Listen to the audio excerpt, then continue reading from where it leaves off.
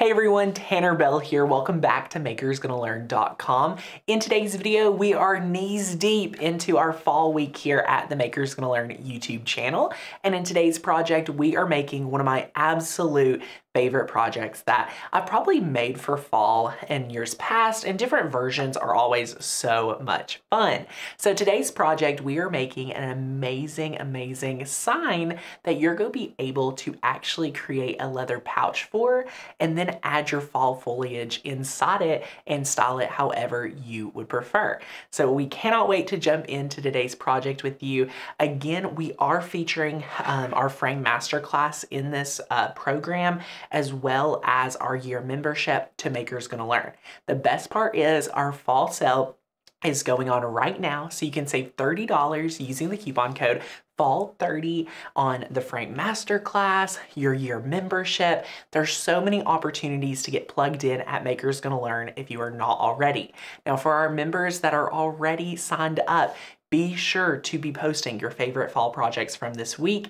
We are really excited to see what you've got going on for your fall spaces. At the end of the week, again, we're doing the big reveal of our tablescape, our mantle, and entry table as well. So lots of great ideas coming your way this week. Be sure to watch the previous episodes from earlier this week, and we cannot wait. So let's go ahead and jump into what you're going to need for today's project. A big theme you may be seeing in this week's project is this amazing 143 vinyl faux leather. We've been loving working with it, so we're using it today to create our leather pouch. And the main reason why we're working with it, the colors are great for this season. We absolutely love how it cuts, and it's super easy to work with. So we're gonna link this down below along with all the other supplies, but I love highlighting this. We're working with our Minwax stain. You can use Jacobean. That is the one we're working with today. I mentioned our frame masterclass. It will teach you how to make all the frames you want. So this teaches you everything you need to know in our frame masterclass. Such a good program. You get a 26-page ebook that breaks all the steps down. This is something you can do with your significant other, have a lot of fun, and then bring it into the craft room and be able to create all the frames you want. You're not gonna have to purchase frames at the Hobby Lobby or craft store any longer, because you're going to be able to build them yourself. So we love that, and we're just following one of those tutorials today for a 16 by 20 frame. You're going to need a green Cricut mat, just like we have used previously with the faux leather. We are using a hot glue gun. We do not have the Lynn Lily hot glue gun today. As you guys know, it is my favorite, but we're using this one, and I love the little built-in kickstand. So this one's working pretty good as well. It doesn't have that fine point tip, but we'll be fine. We're also using our amazing Ryobi Airstrike Technology Air Nailer. Such a great one. It's a little bit under or right at $100 for this piece of machinery, and it's so good. I absolutely love this tool. And not pictured, we will be using a stapler. So you'll just need any type of stapler. I have an arrow fastener stapler that I love. And then the last two supplies would be fabric. I got this pattern right here. I love it. This is at Joann's, and it's just gonna look good in your home as well as my home. So I love that. And then last but not least, we're doing using the Krylon Easy Tack as our spray adhesive, because instead of painting our frame today, we're actually doing our technique where we apply the fabric onto the frame. So let's go ahead and jump into today's project, and we'll be able to create it real quick. Okay, first things first is we actually need to stain our frame. The reason I like to do this first is it gives it plenty of time to dry while we work on the back of our frame, and then we're also able to work on our Cricut elements. So for what we're going to do is we just have these pieces of cloth. We're able to cut these up and just have these ready to go whenever we're staining. So all you want to do, I like to fold mine a few times. The reason, I highly suggest staining pads if you're doing a very large surface. When you're doing a frame like this, we don't want to waste a whole staining pad just to do one quick frame. So old t-shirts, old washcloths, anything like that, even paper towel will actually get you a really good result and save you quite a bit of money. So we're going to take our pad right here. That's a cut up piece of t-shirt or anything like that. Just cotton fabric pretty much. So we're just working it right into the wood, and it goes on really well. So as you can see, we're just going to take it and then just kind of keep continuing to work it into the wood.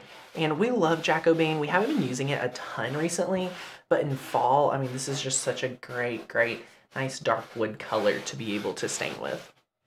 All right, so after you've stained it, all you wanna do is sit it to the side to dry for roughly 2 hours or so, give or take. Now that that's drying, what we're going to do is take our 1/2 inch sanded piece of plywood that we have for our backing and give it a nice medium coat of the Krylon Easy Tack.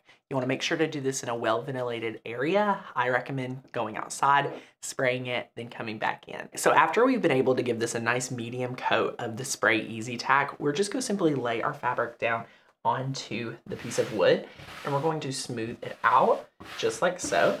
Now with this being a plaid pattern, you wanna make sure not to stretch the fabric too much because the pattern will end up being a little zigzag or not as flush. So you want to then, if you have any of that, you want to kind of pull it up. The Easy Tack does allow you to work with it, I would say 2 or 3 times to make sure you can kind of lay it as flat as possible. Once you've laid your fabric onto the wood, you're going to want to flip it over just like we have right here, and you're going to want to trim off the excess. I like to leave maybe just a little bit extra.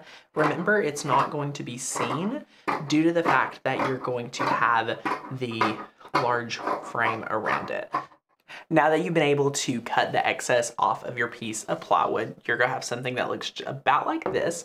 As you guys can see, the edges don't look perfect. One of the reasons why I didn't fold it over is because once you tighten it, it could mess up your plaid design. So if there's ever anything after you lay your frame down, which I don't expect there to be too much, you can go on the back and kind of fix that. So with this being a plaid pattern, you do want to be careful about lining up everything to make sure it's still pretty go with the pattern.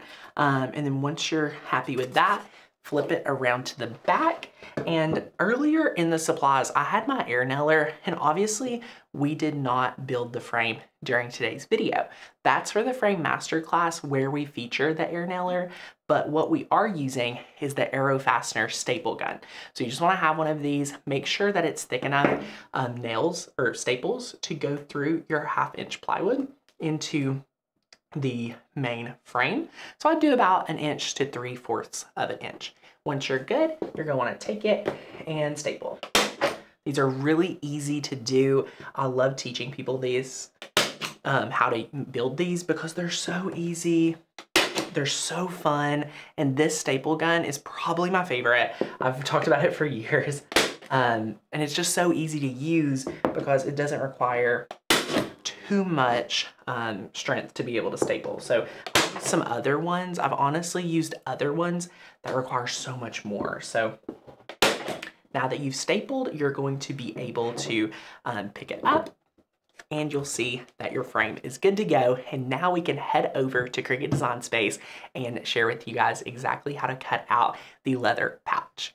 All right, guys, so what you're going to need for Cricut Design Space today is our leather pouch cut file. This can be found at makersgonnalearn.com.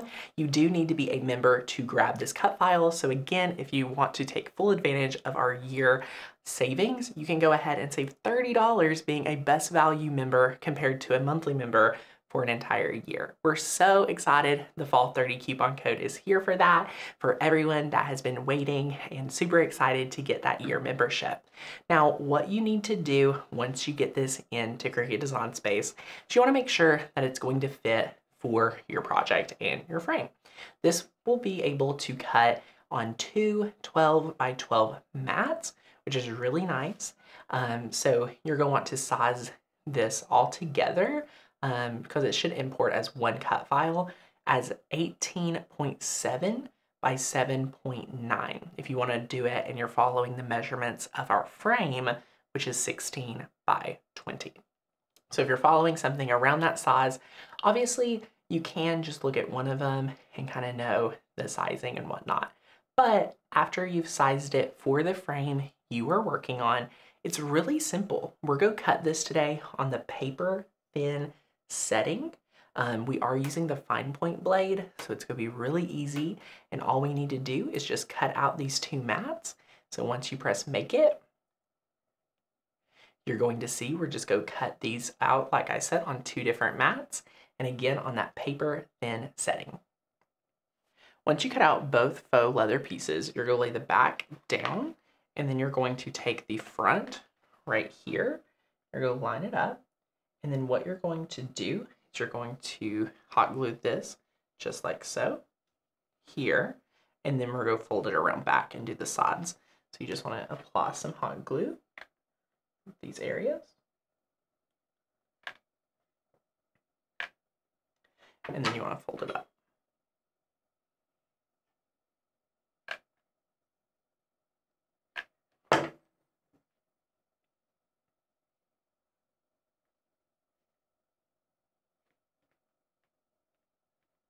Go flip it around back, and we're going to go ahead and hot glue the two sides just like so.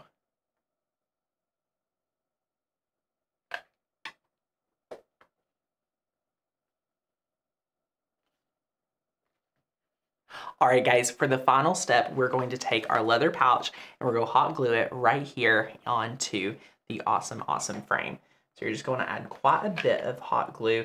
This is going to hold all the flowers, and we cannot wait to reveal all the styling on Friday, so you're able to see exactly how the entire house comes together. So after you've added the hot glue, you want to hot glue it to the bottom here so you have plenty of room to apply all of the flowers. And now you have this adorable leather pouch that you're going to be able to add any of the fall foliage right here and be able to style it. Courtney has so many tips and tricks to share with you guys, so stay tuned in this week's series so that you're able to see exactly how to style, how to add that, some tips and tricks later on in the week. If you guys enjoyed this video, be sure to give us a thumbs up, subscribe to the Makers Gonna Learn YouTube channel as always to see all of your amazing Cricut videos. If you guys are not a member, let me consider this your personal invitation to join us at makersgonnalearn.com. The fall coupon code again is down below. You can use that coupon code to get your frame masterclass, which will be linked down below as well. But we really want to help you guys master your machine. Makers Gonna Learn is the #1 platform that shares the education, the inspiration, and the motivation to get you guys to master your machine. Chances are, if you stuck with me to the end of the video and you're not already a member, what are you waiting for? You will definitely love your membership.